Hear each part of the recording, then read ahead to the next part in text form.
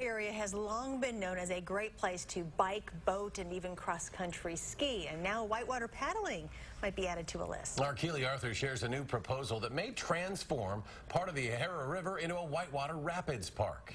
The water here on the Yahara River along South 4th Street and Mant Parkway is very calm here in Stoughton, but the tide could soon change if all goes to plan. The sound of rough waters isn't often heard on our area lakes and rivers. Right, the closest whitewater to Madison is a good 2.5 hours. Cut that time down to 30 minutes if the city of Stoughton and whitewater enthusiasts like Darren Bush have anything to say about it.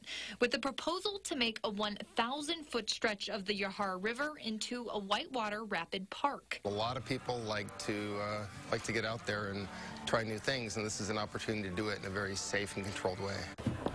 Bush, the owner of Rutabaga Paddle Sports, says it would do more than just boost his sales. To me, it's about building a community around the water, and that's what we're all about, is making communities. And this is just another location where we can gather. A community feel is something the chief planner, Dan Glenn, envisions too, with a beach and paths also part of the plan for Stoughton. There's a lot of people actually who have visited different parks around the country, and they come back and they all have their own story, which is great. And they see what it does for those communities, and they like to see it happen to the city here.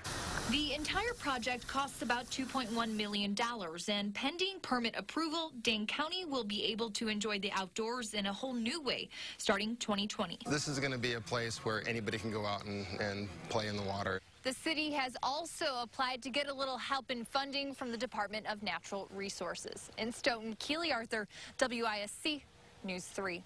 And a contractor out of Colorado is slated to handle this project. They have created 120 parks, including one in Dayton, Ohio, and 3 in Iowa.